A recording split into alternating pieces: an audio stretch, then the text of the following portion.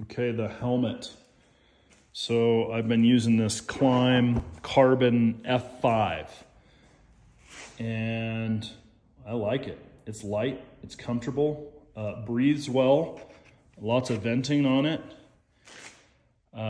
This breath guard seems to work well, and I like the clip.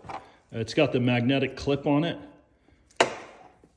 So I think the only complaint, apparently it's not fireproof. I melted it here. I think I was trying to dry it and warm it up on a fire one day and kind of melted it.